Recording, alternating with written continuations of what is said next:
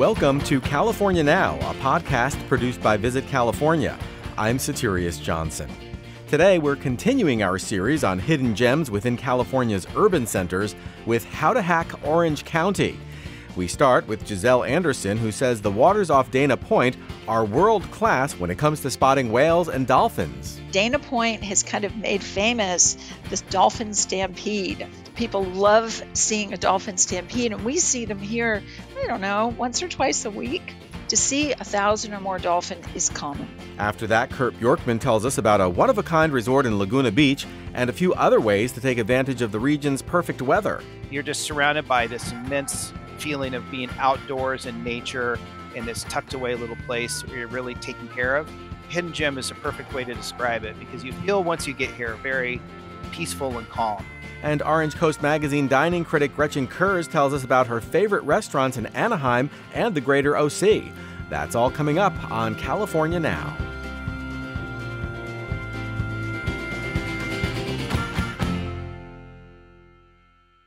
If you've ever dreamed of getting out on a boat for an up-close view of marine life, everything from whales to dolphins to sea lions, my next guest has a few ideas right in Orange County.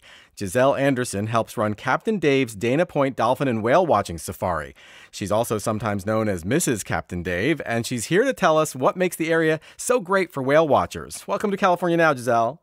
I am so happy to be here. Thank you. So, when people say Dana Point is a great place to see dolphins and whales, that's not just talk. I mean, there are actual credentials backing it up, right?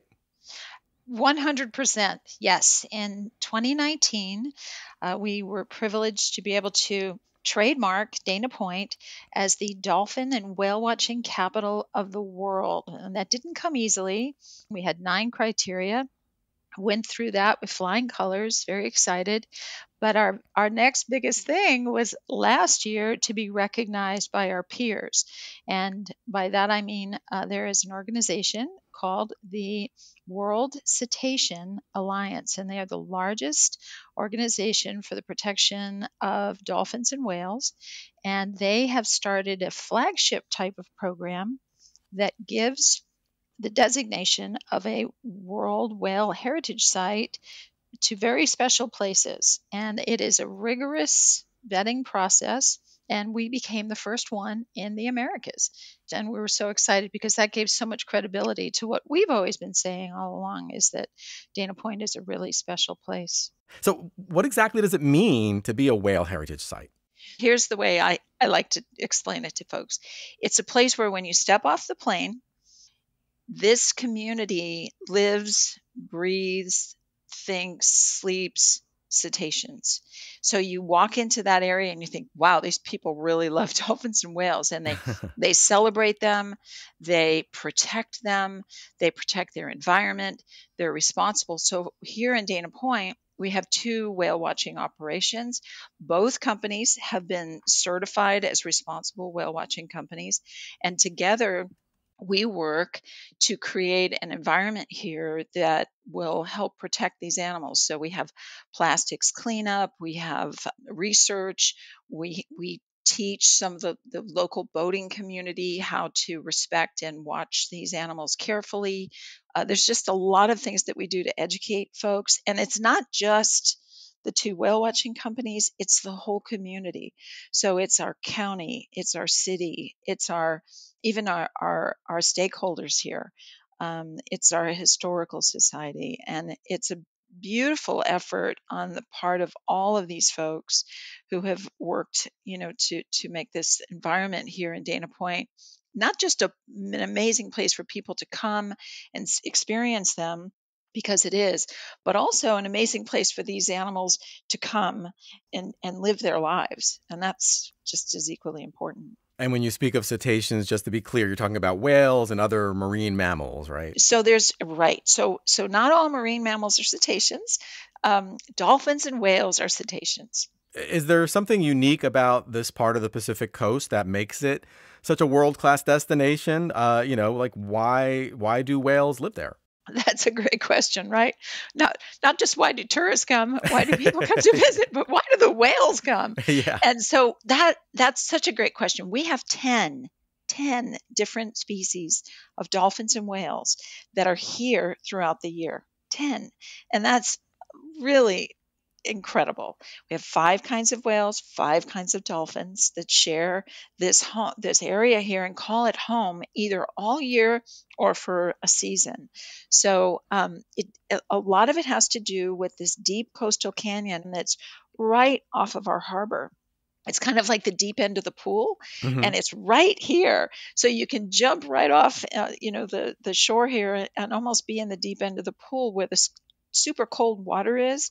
And where there's cold water, there's nutrient-rich water. And where there's there's plankton. And where there's plankton, there's little fish. And where there's little fish, there's big fish. And there you have the animals, and they come and they feed on the small fish. They feed on the krill. And so we get just some of the most outstanding populations of dolphin. Southern California has over 450,000 wild dolphin in one species alone. That's incredible. And Dana Point has kind of made famous this dolphin stampede. People love seeing a dolphin stampede, and we see them here, I don't know, once or twice a week. We're really blessed. And if folks want, they can go to our YouTube channel. And they can see we've got over 30 million views because people love watching the dolphin stampede and some of the other amazing close encounters that we have with these animals. So it's just a tremendous experience to get out there. To see 1,000 or more dolphin is common.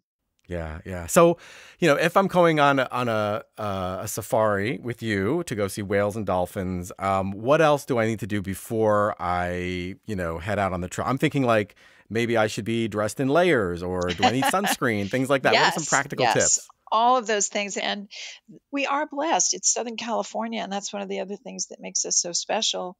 But it can get cooler on the water, so we encourage people to always have layers and sunglasses and sunblock and a hat, and always their phones. But we do encourage them to not be on their phones, to only use them as a camera. And just for 2.5 hours, which is the typical length of our trip, disconnect from that and try to connect with what's around you. That's great. So in terms of different kinds of whales, like what am I likely to see, and how much does it vary, by time of year? That's such a great question. So in the winter months, we see the California gray whale migrating by.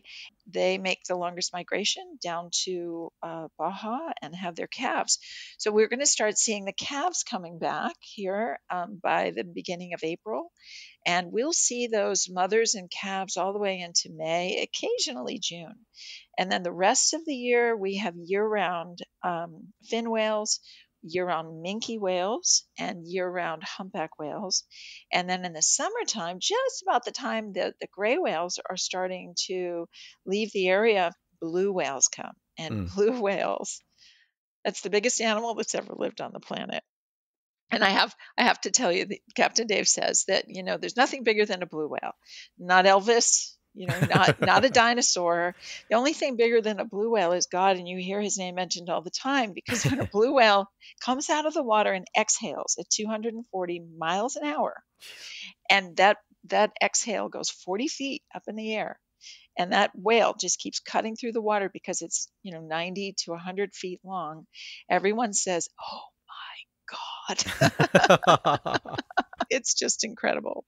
So tell me about some specific experiences you've had. Is there like a holy grail sighting that you could tell us about?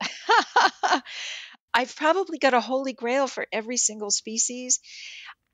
One that always comes to mind is when we first started seeing blue whales. They didn't come here very often. And blue whales, you don't tell them where to go. They go where they want to go. And they decided to start migrating to Dana Point. This was in the early 2000s. And we got a call that there was a mother and a calf. And so I jumped on the next boat and we went out, and they were still there. They hung out for days. And this calf, I was on our smaller boat, very low to the water, our original boat, and you don't even need an underwater pod with that one because you're so close to the water. And this baby blue whale came up. My feet were hanging off the side of the boat, almost touching the surface of the water. And this baby blue whale came up right next to me, maybe 4 or 5 feet away. And it was so curious because I think we were the first boat it had seen, and it wanted to know, what is this? I don't know and the mother was kind of about a quarter mile off. She was like, yeah, okay, that's fine. Keep the baby busy while I feed. And she probably was diving and feeding, and that baby was just not, it didn't need to do that. It was still being nursed. So it was just kind of playing with us, and it hung out with us for a good half hour. And it was incredible. That baby blue whale, our boat, that smaller boat was a 32-foot boat. Mhm. That baby blue whale was probably 45 feet. Oh, amazing. And yeah, that was life changing. That's So incredible. that's one of my favorite experiences. Wow. How about one more? So during COVID, especially, I would go out by myself just to get away. And I was out there, and this pod of common dolphin was out there, and they saw me cruising along, and they turn and they come. And it's very humbling to think that these wild animals would want to come and play and be a part of your world for a little while. And they did. And then as I was zipping along with them, and we were just kind of playing in and out, and they were crossing my bow, and they were right on the side of me, and they were jumping through the waves behind me. And then they just decided to stampede. And they just slowly pick up speed. So I'm picking up speed with them, and we're just flying through the water together. And they're loving it. I'm loving it. It's just, it's unbelievable. And Yeah. I love that we get to do that here right off our coast. And nothing gets me more excited than when someone comes and experiences it for the first time, and they just can't believe it's right here. And sometimes we have locals experience it for the first time. They're like, you live here, you got to get out there. Yeah, right. So we want to get the word out, right? Yeah. So Gisele, I'd really be remiss not to ask you about a few experiences that take place on land as well. Yes. I mean, because, your guests have to go back on land at some point. So let's talk about some of the places you like to steer visiting friends, whether it's like places to stay or things like. Let's start with places to stay. So we have so many 5-star properties here in Dana Point and Laguna Beach that it's difficult to choose, but I do have a couple of favorites. Dana Point has got the Laguna Cliffs Marriott that's got a gorgeous view of the ocean, and it's walking distance, so you can stay there and just walk to anywhere in the harbor. And we have one of the most amazing places to walk in the harbor. My other favorite place to stay myself is in Laguna Beach, and that's the Surf and Sand Resort. And I love the Surf and Sand. It's a smaller property, and it's right on the ocean. So when you step out onto your balcony and you look down, it's right there, and you're looking right at the waves. That all sounds really, really great. So what about food? Where do you steer people to get a good meal? Do you have a favorite like coffee spot or cafe in the area? Yes, I do. So for coffee, if I just want so I actually don't drink coffee, but I love smoothies. I love organic smoothies and juices. And there's a great place in Dana Point Harbor, Coffee Importers, that has fresh smoothies and fresh juices and amazing blueberry bagels. And that's a great hot spot. If somebody wants to have more of a sit down and be served breakfast, Proud Mary's is my favorite place. And it's got gorgeous views, and the staff is awesome. And what do they serve there for breakfast? What are some of their great things? All kinds of yummy things. My favorite is their veggie omelet with some of their great homemade salsa and guacamole. It's fantastic. That sounds really good. So how about a place if you wanted to send somebody for a nice meal, like say dinner? Right. So I would have to say my two favorite spots are the deck in Laguna Beach. You could go there at sunset and see this great sunset from there. And if they were interested in coming inland, they could go over to the San Juan Capistrano Missions area and the Los Rios district, which is this wonderful old historic district that is so fun to walk around in and do some great shopping. But across from the mission is a place called the Cedar Creek Inn, and they have got one of my favorite things in the world. It's called Marcy's salad, and they also have fresh fish and yeah, yummy stuff. And they have the What's beautiful outdoor eating patio. yeah, what's Marcy's salad? So I'm plant based, and so Marcy's salad is this delicious concoction of all fresh greens, but chopped apples, chopped walnuts, and I do mine with garbanzo beans, and then it's got kind of like a peanut and ranch blend dressing. Oh my gosh! And it's got chips, little tortilla chips on top. Ugh, I think I'm going to have to go now. It's delicious. And so, like, if you have, some carnivorous friends or pescatarians, Yes, what are? I would highly recommend. I would highly recommend that for them too. For that, there's another place that I love in Dana Point called the Salt Creek Inn, and they have got incredible steaks, ribs, off the charts. And they have some really great plant-based and vegan offerings too. But they are delicious, and we really love going there too. So let's say I'm in the market for one more experience with nature before I hit the road. Maybe an easy hike or a spot with a nice view. What comes to mind?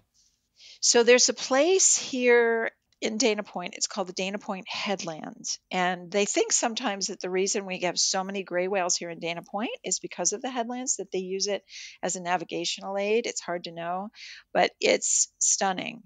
And there is a walk all along the headlands. It's called Strands, and it goes all the way up to the foot of the Ritz-Carlton. And it's gorgeous. And so you're walking along the headlands. You have Salt Creek Beach, and then the cliffs are behind you. It's really stunning, and I would highly recommend that. At the top of the headlands, there's also a nature center, and there's usually some docents there. There's great places you can walk up on the top of the cliffs and watch for whales from there. Well, sounds really great. Gisele, this has really been wonderful. Thank you so much for joining us on California Now. Well, I hope that you come down and see us soon, and we will get you out there to have your own connection experience. Absolutely. Gisele Anderson helps run Captain Dave's Dana Point Dolphin and Whale Watching Safari. They're online at dolphinsafari.com, and their Instagram is a spectacular collection of up-close whale pictures at Capt Dave's Whale Watching. We'll be back with more ideas for how to hack Orange County in just a moment. This is California Now.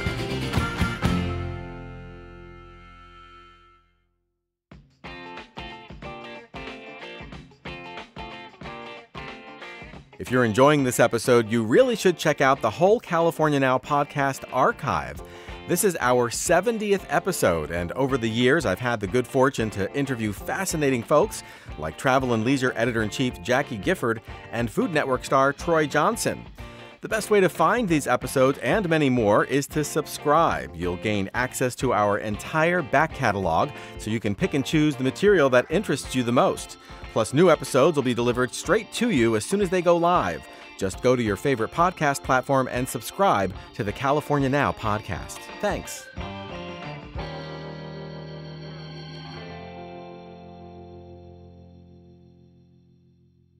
From Disneyland to Michelin star dining to world-class shopping, Orange County has a lot to offer. My next guest tells us it also is an amazing place for a sustainable and picturesque getaway, whether that means being pampered in a spa, a relaxing round of golf, or just enjoying the crash of Pacific waves.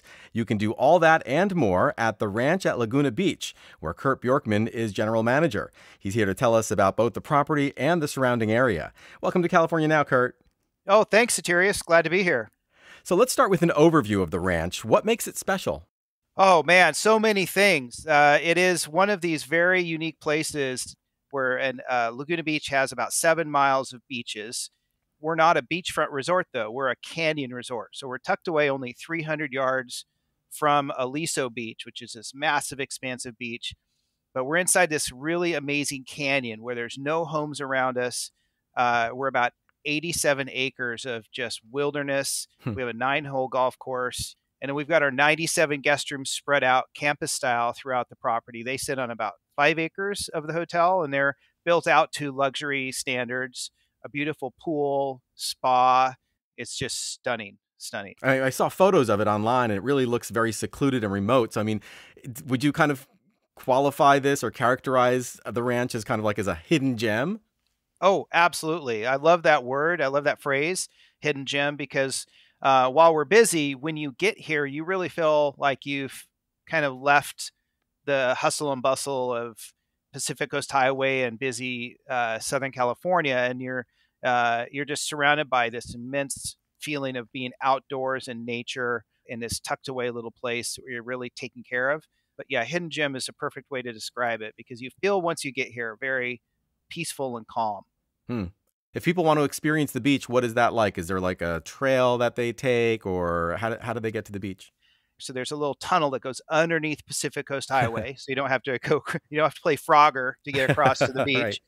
And we'll take you in a golf cart, or there's a little beach trail you can take right from your guest room. You walk over. It takes maybe 8 minutes to walk all by yourself. And then once you get there, we operate a beach cafe at Aliso Beach. So in a way, we do have a beachfront resort if you consider that our food and beverage operation there. But we have a cafe called Lost Pier Cafe because there used to be a pier at the beach back in the 70s and 80s, and it was taken down in the late 80s. But locals know it, so I thought it would be fun to name it something interesting. People get there and ask questions like, "Where is the pier?" It's like It's lost, and it's lost. But it's like your classic California beach cafe, right on the sand, a patio, walk-up takeout service. In the morning, we serve beignets, pastries, nice breakfast burritos, breakfast sandwiches, and then lunch we go into like lobster rolls, burgers, salads, poke bowls, of course, and then we also have fun because we are allowed to serve beer and wine on our patio, so you can sit on the beach watching the sun set over Catalina with some a great beverage like a nice glass of red wine or champagne or a nice IPA. Oh, that sounds lovely. Yeah, it's not bad. It's not bad. Do people hike around the property? Yeah, there's incredible amount of hiking trails around our property. One, you can walk right from our property to this trail called Valido. It starts with like a VALIDO, Valido hiking trail. So you walk through this very historic street and you end up on the trailhead. It's about 4 miles round trip from our hotel. We'll also drive you to the trailhead, and it's like a 1.5 mile round trip. But it's a really steep trail, very short, but it gets you from about sea level to 650 feet above sea level in less than 1.5 miles. And then you're standing up there and you see all the way from, a little north of Laguna Beach, all the way to, say, Rancho Palos Verdes, which is Los Angeles County. And then south, you can see down to the next town, Dana Point. That sounds great. And I understand there's a farm on the property as well. What can you tell me about that?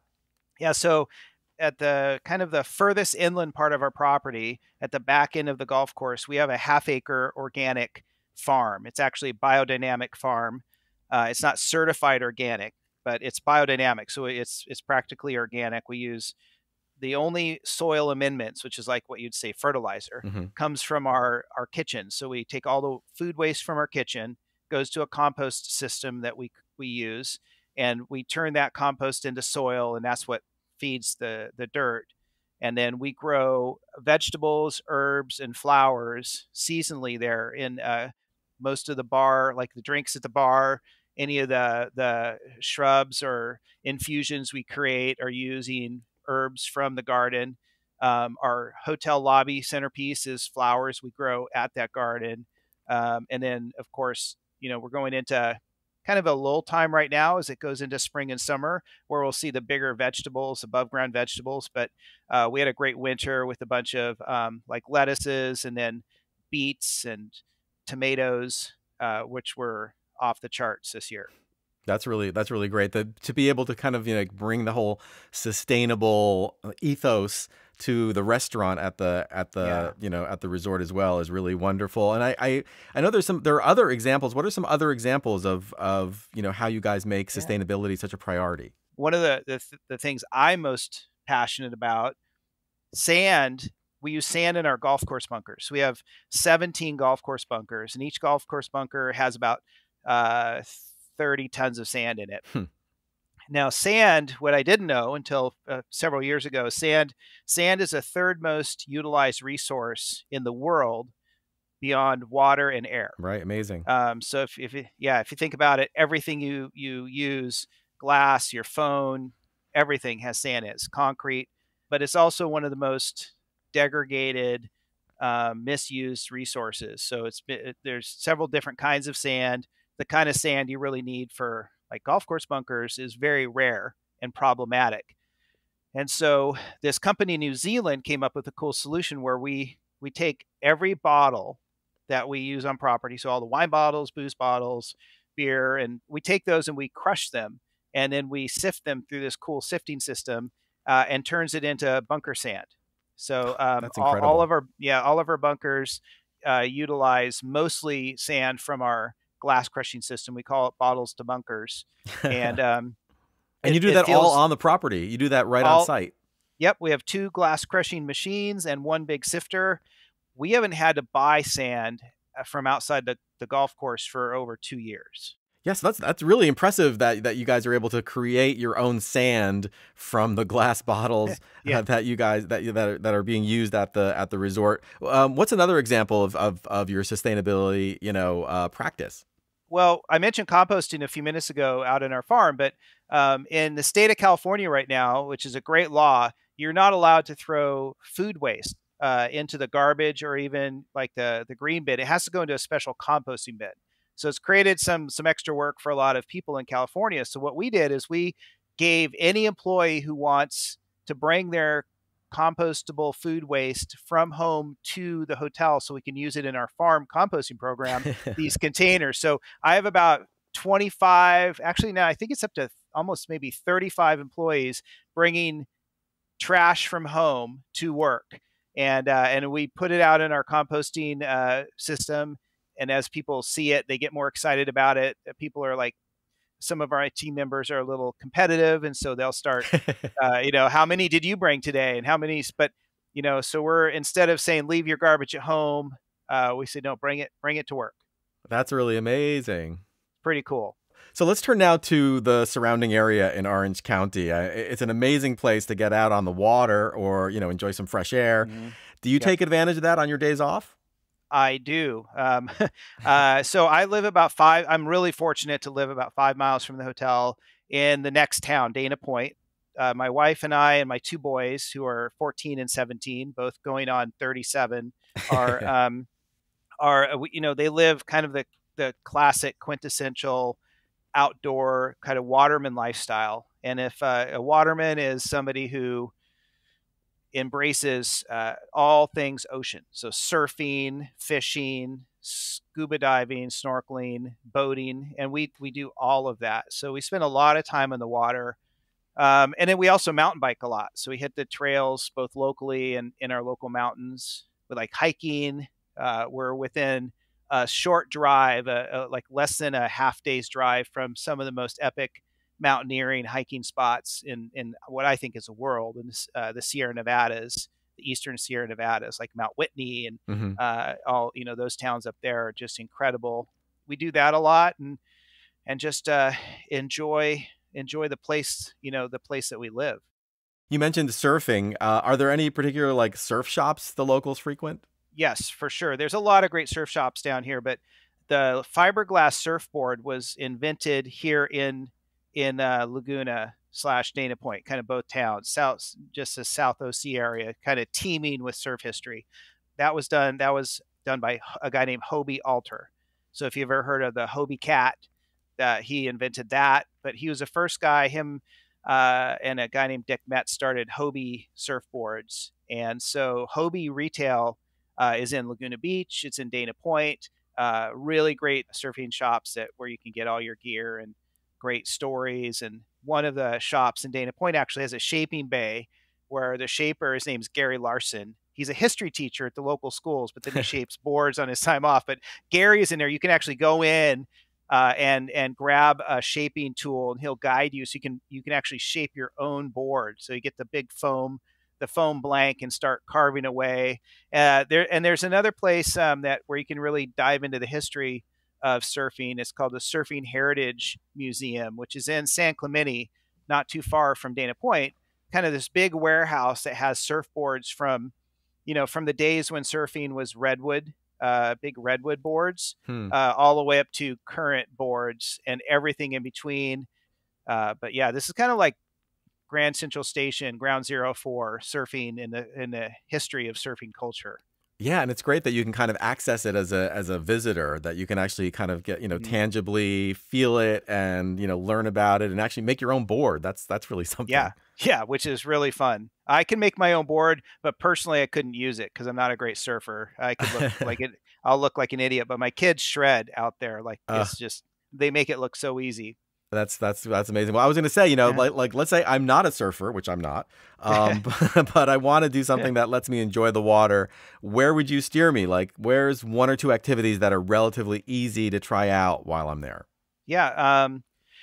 Well, Laguna, I mentioned earlier, has 7 miles of beaches. Most of the beaches are these coves. So if you imagine these like 40 to 50 foot tall cliffs, and the water comes into these little coves. And all of Laguna is a marine sanctuary. So there's no fishing, no take of rocks or shells.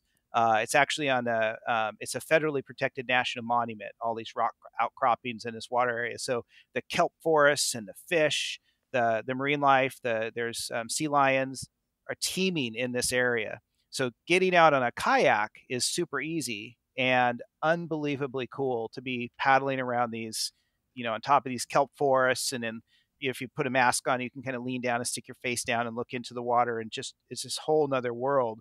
That's really easy to do. We have great partners. There's a company in Laguna that we use a lot, and Billy Freed, he started it a long time ago. He's a local Laguna guy, and it's called La Vida Laguna. So the life of Laguna, and they do kayak tours. They do bicycle tours around the city as well, and they take you kind of on a historic tour and point out all these historic homes that are in the city while riding around on a bike. But the kayaking is unbelievable. It's kind of it's when you dream about what kayaking should be, it's exactly that. It's exactly that. Yep. Amazing. What other outdoor activities are big in the area? I mean, you mentioned mountain biking a little bit. Yeah. Can we get into that? Yep. I mean, what's it like to be mountain biking out there? There's a few areas in the country that can call themselves where mountain biking really got its birth, and Laguna Beach is actually one of them. Huh. A lot of people don't really know that. So there's a guy in town. His name is Hans Ray. Anyone who Googles his name instantly will be filled with amazing shots of him doing all these. He's this German guy, lives with his wife and kids here in town, and does like these mountain bike tricks. So he'd like hopping over people and doing, balancing your bike on the top of a telephone pole, that kind of stuff. He's really good at, but he's a local legend and worldwide known. And there's another famous mountain biker named Brian Lopes. So Brian Lopes is like a 6-time world champion downhill mountain bike racer and a Mountain Bike Hall of Fame. But there's about 27,000 acres of protected open space filled with trails for hikers and mountain bikers. Once you get into these trail systems, it's just amazing, from extremely, kind of gnarly trails that are only good for expert mountain bikers, doing the full gear and the full face helmets, to just a mountain biker wants to get out and not really experience any climbing or downhill craziness. Those trails exist as well. And they're all within this area of Laguna that's easily accessible. There's a local bike shop called Laguna Cyclery that rents mountain bikes, takes people out on bike tours. So it's a big culture here. Yeah, it's pretty amazing. It's like, I mean, it's like, when you think of Orange County, you think of the beach, you think of the water, you think of other things. You don't think of mountain biking. So it's kind of surprising to know that there is such a long history and culture of it there. Yeah, it's really fun. I'm very much a part of that culture, and my boys are too. So we'll hit the trails here a lot, almost weekly, and then also go up into the mountains, and there's some great trail systems up there as well. Yeah, I was going to ask you, are there any particular trails or parks that people really need to check out? There's 2 main parks in Laguna that are filled with crazy trails, but they're interconnected. So there's one called Aliso and Wood Canyon, and this is about a 13,500 acre protected land area with some great trails. And this is where probably the more chill mountain biking is located. There's some great trails where you barely go uphill at all, but you're on these great wooded canyon areas, and there's streams nearby, and you can just enjoy your day. And that's very adjacent to where our resort is located. And then the other one is called Laguna Coast Wilderness Park, which is just north of us. And that's another 17,000 acres of wilderness area that kind of goes all the way up to Newport Beach, and just all these massive, beautiful trails. Some of the more popular trails, and you've got like Lizard, which was purpose built for mountain biking. And then you've got other trails that are a little more purpose built for hiking. And we have a lot of fun out there, but it's pretty amazing because you can be what you feel like tucked away in this canyon. And then in 5 minutes, after a short climb on a beautiful hill, you're 800 feet above the ocean again, looking out over the world. Well, Kurt, this has really been great. Thank you so much for joining us on California Now. Thanks for having me. Kurt Bjorkman is general manager of the ranch at Laguna Beach, online at theranchlb.com. As always, we'll have links to all the places we talked about on today's episode and lots more on our website, visitcalifornia.com/podcast. This is California Now. My next guest lives and dines by the motto, Eat, Right, Repeat. Gretchen Kurz is the longtime dining critic at Orange Coast Magazine and is a leading authority for culinary recommendations around Orange County. She's penned hundreds of reviews over the years and is here to tell us about places you might not have heard about yet, but really should check out in and around Anaheim and the OC. Welcome to California Now, Gretchen. Thank you very much. So let's establish your street cred here for a second. You've been writing about food for Orange Coast for more than a decade, but it's hard for anyone to find your picture online. Why is that? The reason for that is I can't have my face out there because I do my work anonymously. It's super old school. In the old days, that's the only way it was done. Now it's like never done. So the world has changed, but I haven't. I'm still doing it the old, expensive, laborious way, and no one knows who I am. And I like it that way because if they don't know who I am, they're not paying for me. They can't treat me special. I get the real experience. So no, they make your reviews that much more authentic. I mean, right. I think readers appreciate that. Absolutely. So, so broadly speaking, how has the restaurant scene evolved since you started covering it? As this county has grown, our cuisine has expanded in terms of options. And then, of course, different ethnicities bring their food in, and it's definitely deeper and it is wider. But at the same time, the old Orange Countyans, like me, people that have been here forever, they tend to be very timid dining wise. They're little fraidy cats sometimes. They see an ingredient in a recipe or mentioned on a menu, and that could scare them off. I think it took them forever to understand octopus, So that's kind of exciting to me because I'll eat anything. So I'm welcome that. I mean, I have my favorite foods, but I mean, I'm excited about a menu that I don't understand. Most people aren't, but I love it because that means I'm going to have something I haven't already had a million times. Well, I'd like to kind of open up our listeners' horizons, in the culinary sense. So let's jump into the food. I mean, assume like I'm an adventurous omnivore and I'm looking for a nice meal, say in Anaheim. Where would you send me? Well, I would think I never recommend hotel restaurants, but I do like the fact that I believe it's the Radisson Blu on the top floor. It's a lovely view restaurant as well. It's a Basque cuisine, which is very rare. I mean, most people in Orange County don't even understand that early in Orange County, there were a lot of Basque people here, but it's not a cuisine. The cuisine they were enjoying, it's had nothing to do with what people enjoy in the Basque region now. Now it's all Michelin stuff in the Basque region. I think they have the highest concentration of 5 or 3-star Michelin restaurants in the Basque region. Here we just have the new place it's new at the Radisson Blu Hotel, and it's called Blue Sky Bar. And it's a beautiful setting, but the menu is interesting. It's really kind of focused on Basque cuisine, a lot of Iberico pork, salt cod, some of the hams and sausages that are typical of the Basque region. A little kind of bleeds into Spanish cuisine. So the paellas, things like that. Right. Are there any must-have dishes if I go there? I had a foie dish. It was an appetizer, and it was delicious, and I hadn't had it in a long time. But I did enjoy my, I would say the duck. That chef has a way. His name is Edgar Beas, Beas. He has a magic way with duck. I always enjoyed his duck dishes, and they, of course, the pork they buy and sell the very expensive, rare, esoteric parts of the pork from esoteric places, and then basically it's so beautiful that all I have to do is not mess it up, and it's going to taste beautiful. But it's very rich and concentrated and expensive. So that sounds like a really great place. You get not only amazing food, but you also have a great view as well, which is wonderful. Yeah, you're on the 12th floor, and I would say half the restaurant is outdoors because we have this gorgeous weather. There's no reason not to have this sprawling rooftop patio with very comfortable lounge furniture. I mean, it's pretty nice. It has a beautiful view of the sunset. It's quite a sight. And actually, you can see the Matterhorn in the distance because it's not that far from Disney. Yeah. Oh, that's funny. Yes. Well, that's really great. Okay, so let's say I'm staying another night in Anaheim. Again, I'm looking to have a memorable culinary experience somewhere a little under the radar. Where else comes to mind? A newer place that I really enjoy, it's called Poppy and Seed, and it's near the Anaheim Packing House, and it's a freestanding restaurant. So the Anaheim Packing House is a lot like a food hall, but this is aside from that. It's its own freestanding restaurant. Beautiful setting. It's a lot of outdoors, gorgeous patio, and they grow a lot. They grow as much food as they can find room to grow it. And it's a husband and wife team, and they are out of Los Angeles, which doesn't happen all that often in Orange County. You'd think it would happen often. It does not.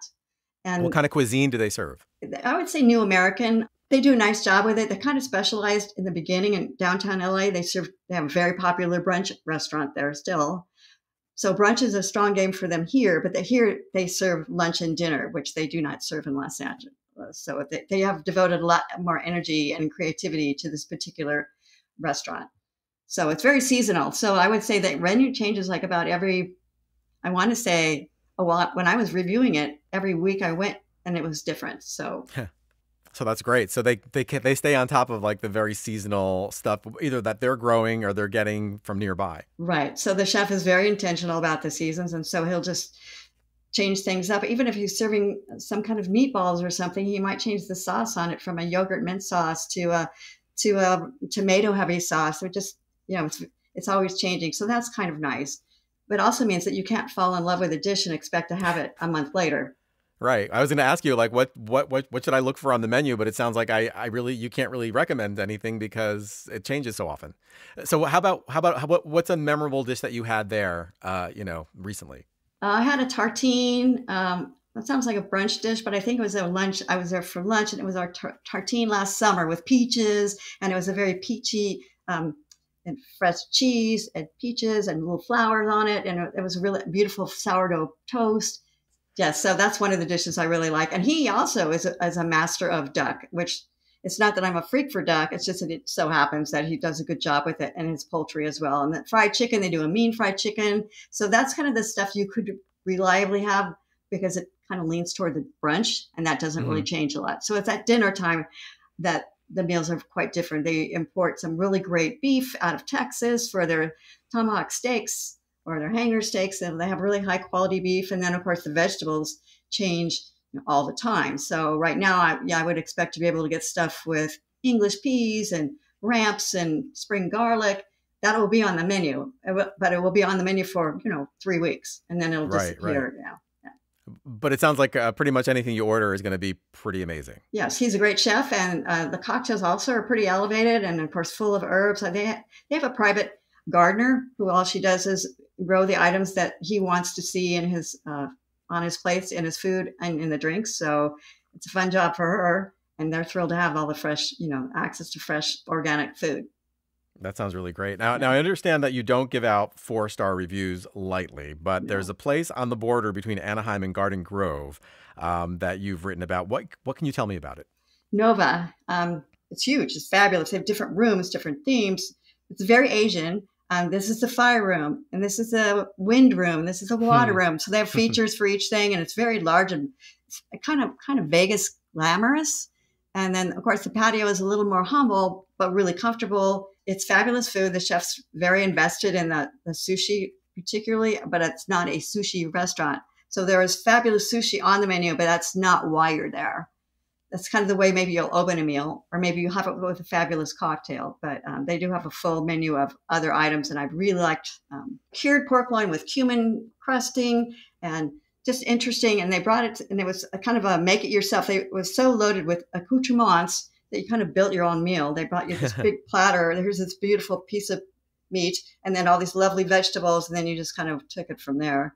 But the service was so anticipatory. They did everything right. And they, of course, they have no idea who I am. So every time I went back, I had the same experience. That's kind of rare. Is that what set it apart for you as a 4-star restaurant? Was it the service? Was it the menu, the cuisine? It all came together? Yeah, that's how I see it. Food, mood, and service. That's all. They has to have score high in all the categories, and that's tough. That's really tough to do in a restaurant. But the ones that do it and then do it consistently, that's magic in my book. Yeah, well, those are great recommendations, I must say.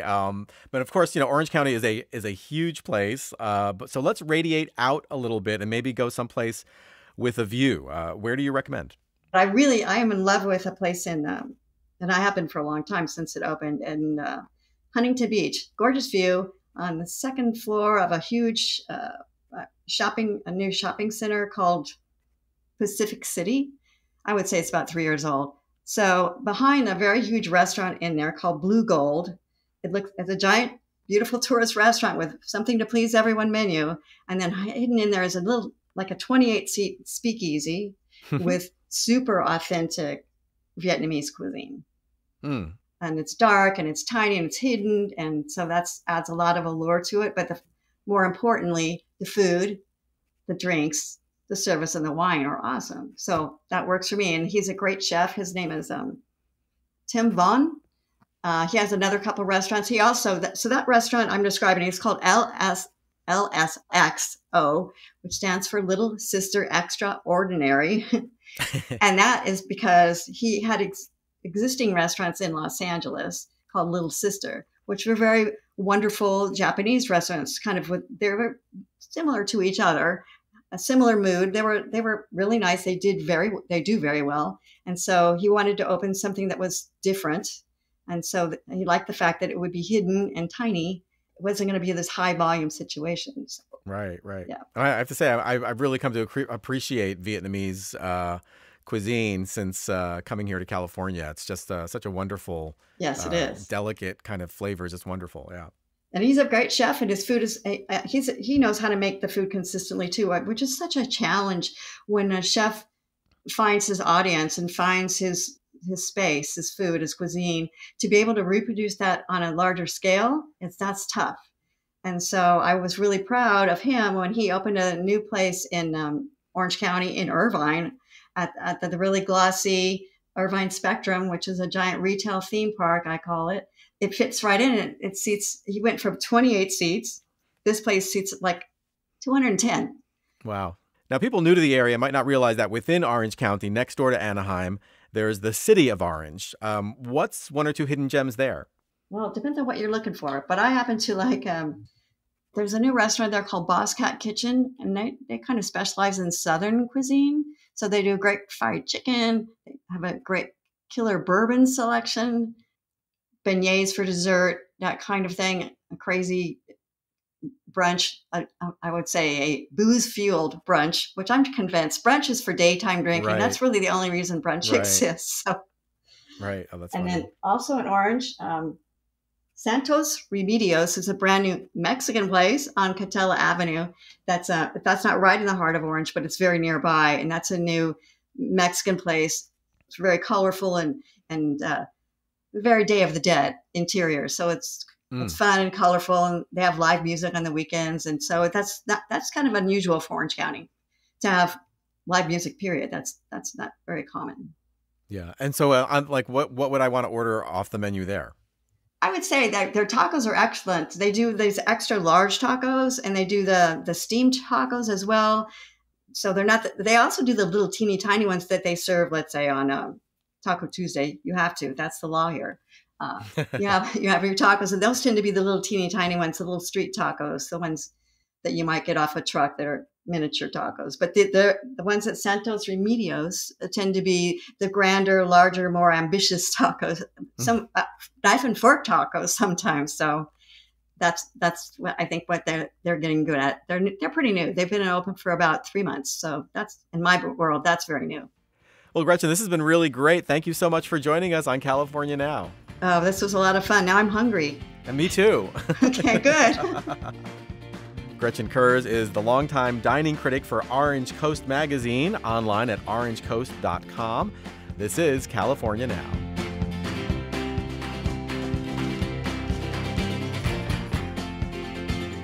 Thank you for listening to California Now. We hope you enjoyed this episode, and we hope to see you in the Golden State soon. This podcast is produced by Visit California. I'm your host, Soterios Johnson. You can find our show on Spotify, iTunes, Stitcher, or wherever you get your podcasts. If you're in trip planning mode, be sure to check out the California Now blog. It's the perfect companion to the conversations you just heard on this podcast. You'll find timely and topical trend stories, the latest information on local events like Coachella, theme park updates, and much more. It's all at visitcalifornia.com/now. That's visitcalifornia.com/now.